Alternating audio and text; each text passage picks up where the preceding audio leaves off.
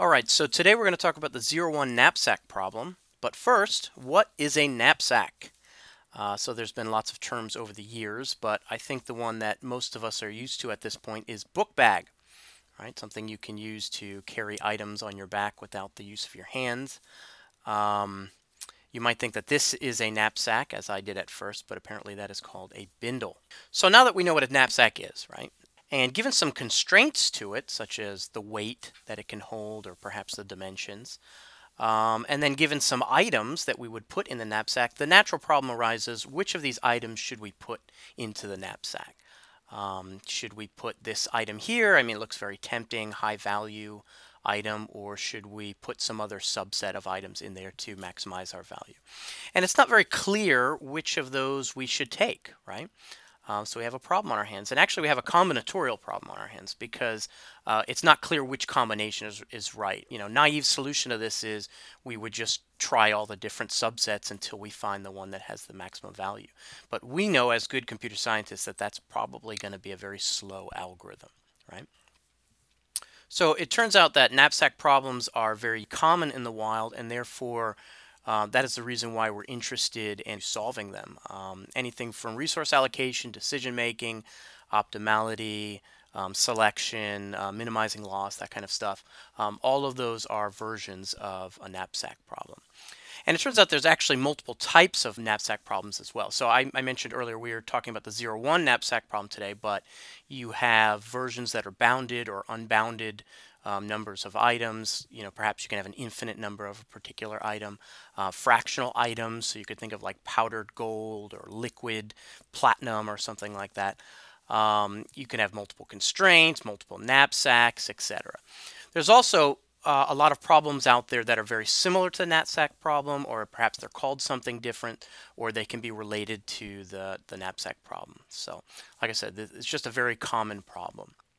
All right, so if we were to take a brute force, naive, exhaustive search solution to this and just try every combination, if we take n items, a power set is 2 to the n subsets, right? So the more items we have, the number of subsets is growing exponentially, and therefore we're going to have, you know, exponential growth in our instructions, and it's going to be a very slow algorithm.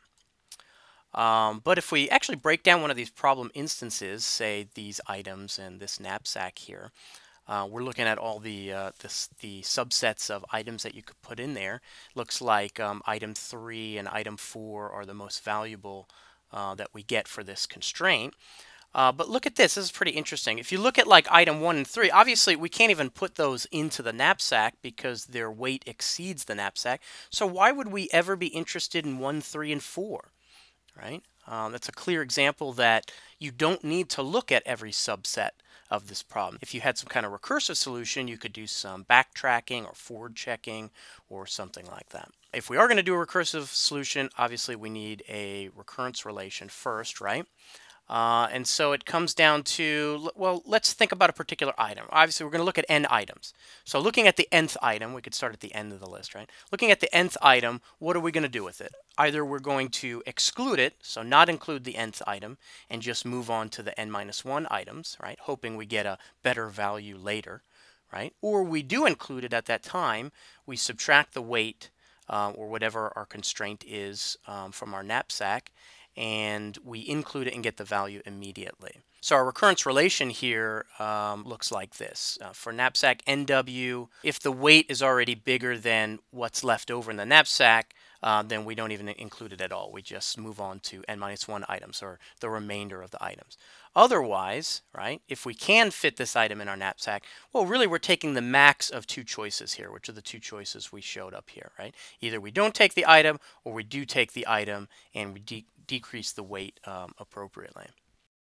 Okay, and here's our recursive solution. You can implement that if you want. But we're going to look at a problem instance here. We have 3 items. I know it shows a 0 item here, but that's just to stop our recursion because we're using n as both the number of items and as an indexer into this recursive solution.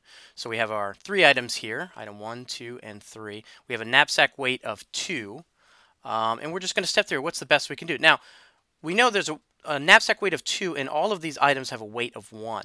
So we know Obviously, we're going to have to choose two of these, and it looks like, they're different values. This would be the best solution. So it would be the max value you could get is $50, but we're going to step through this anyway so that we can show it, right? Let's show a recursive tree here. So we start with knapsack, 3 items with a weight of 2, and then we're presented with our choice here, right? The max of either not taking this item or the max of taking this item, right? And we break that down appropriately. So if we didn't take this item, well, we're considering the next two, right? If we didn't take this item, well, we're considering this one here, this last one here. This is going to break down. Once we get down to an item of 0, this like sentinel value here, you can see we're just returning values of 0 there, right? So that choice would be, well, what's better, 0 or adding the value of taking this plus 0, right? So that's going to be 10. If we did take this item, we would have a value of 10, right? We break down this other side, and it's a very similar thing, right? It doesn't really get interesting here until item 2. When we're looking at item 2, we're looking at this max here. Well, what's better? Either we don't take item 2, and we're just left with what was in the knapsack before us, so that's 10, or we do take item 2, we add the value of item 2 to what's in the knapsack already, so that's 20 plus 10, that's going to be 30. Right? And we can actually do that with the weight constraints and how much weight is in here, right? So we'd be left with 30. So if we never took 3 to begin with, the best we could do is 30, which totally makes sense, right? Looking at this problem instance. We continue to break this down, and we can see that we do end up getting the value of 50. This does work, but the problem with this is, like we talked about in our dynamic programming video, are these overlapping subproblems, right? We've already solved this here, so over here, so we don't need to solve that again. We've already solved this over here, so we don't need to solve that again, right? So when we have a very large recursive tree, obviously it's not efficient because of these overlapping subproblems. Now, one way you can get around this is doing something called memoization, where you can still have this large recursive solution, but every time you're going to recurse, you check a table. If the value is not in the table, you recurse, and as you get the values back, you plug them into a table. And that way you prevent recursing when there is a value already in the table. And that can be very useful. But we're going to look at a dynamic programming solution. So first you need to watch our video on dynamic programming so you have an understanding of what we're doing there. But let's look at the DP solution to the knapsack problem. We're going to use the following definition. So n is our items, just like we did before. But if we just look at an arbitrary element here, like element I, and we say, okay, for knapsack element I and a remaining weight of j, well, that's a choice between these two here, right? Either we don't take element I and we just consider what the knapsack value is with the I minus 1 elements remaining with the same amount of weight left over because we didn't take this item, or we do take this item, so we have to subtract I's weight, right, W sub I, I's weight from J, so we have to jump over into the table some amount of weight here, and we're comparing what is the greatest knapsack value there with those remaining items. So for this value, we'd end up adding I's value plus whatever this was. So basically we're looking at, what is the max between these two choices, and if we do choose the item, we end up adding its value there. All right. So I'm going to keep our recurrence here, and our problem instance is going to be this table here. We have 4 items, right, with the following weights and values, and our knapsack is going to be of a weight of 5. All right, we're going to have a table here. The table is just this darker area. These are just the indices for I and for J, basically for N and for W, right? So if I had no items in there, it doesn't matter what the weight is. It's all 0, 0, 0, 0. This is all zeroed out, but it's going to help our calculations here. All right, so recall from dynamic programming, we're doing a bottom-up solution here, kind of the opposite of recursion. So we're building up our table here because we want an optimal solution that comes from optimal subsolutions. All right, and the first subsolution that we can consider here, other than our zeroed out ones, is looking at item 1. Right, we're looking at item 1 with a knapsack of weight 1. Right, and let's look at our recurrence here. What should we do? Well, if j minus the weight of item I is less than 0, well, let's look at that. This is item 1, it has a weight of 2. So if we had a knapsack of weight 1 and we try to put an item of weight 2 in it, obviously we can't do that, right? This is going to be less than 0. It's going to be off the chart. So we need to just look at what is the value in the knapsack with one previous item in the same J? Well, one previous item is nothing. There's no item, so that's why we have this padded area here. So basically, we're saying it's 0, right? We cannot even do that, right? So we fill in a 0 there. Let's look at the next one, right? So still item 1 here, but we now have a knapsack of weight 2. We are going to be able to fill that, right? So this isn't going to be less than 0. So now we're left with this choice here. Well, do we take this value here? Like if we did not take this item, what's the best we did before, which was nothing? Or do we take knapsack I minus 1, j minus w sub I? So j is 2 minus w sub I is 2. We jump back here in the table, right? So this value plus the value of taking item 1, right? Which is going to give us 12. That's the value of it, right?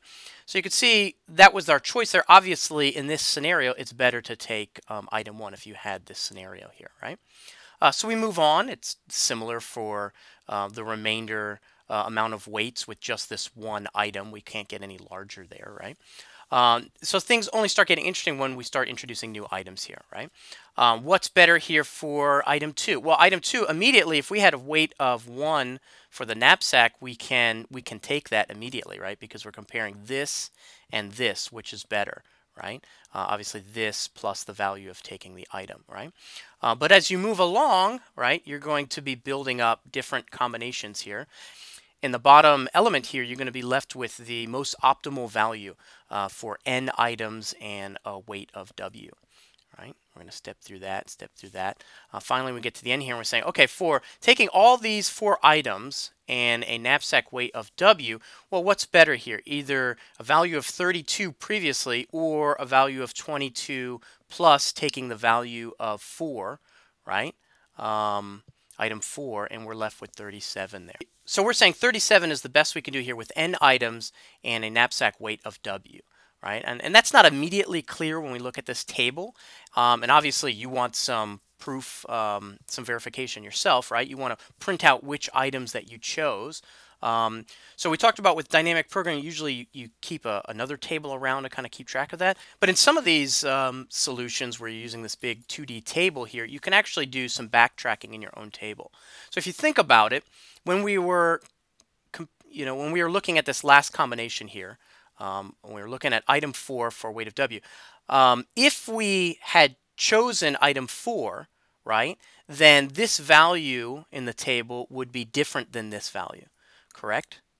Because we're adding this value plus, some other value in the table, and subtracting the weight at the same time, right? So if this value is not the same as this value, we know we chose this item.